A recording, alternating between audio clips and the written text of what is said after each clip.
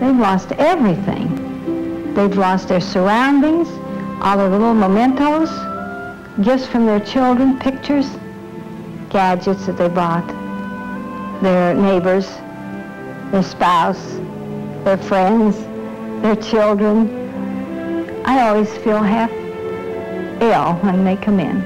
I know they feel badly, and I do too. Compassion, I suppose.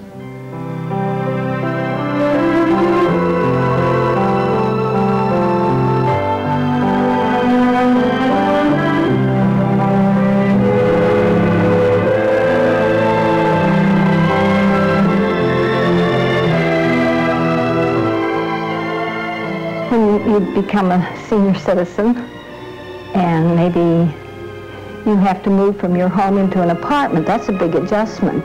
But still, you're going to be the boss, and it's going to be your home. But when you move into a nursing home, well, take an older person that is taken out of their home and brought into a strange place, and all these people in white and other residents, why, they're kind of,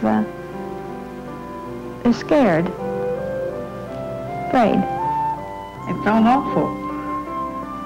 I just felt like I was out of place completely. Nobody liked me, and nothing they kind. I was afraid when I first came in, and awfully nervous, and then everybody would look at me, I'd feel something jumping up and down my stomach.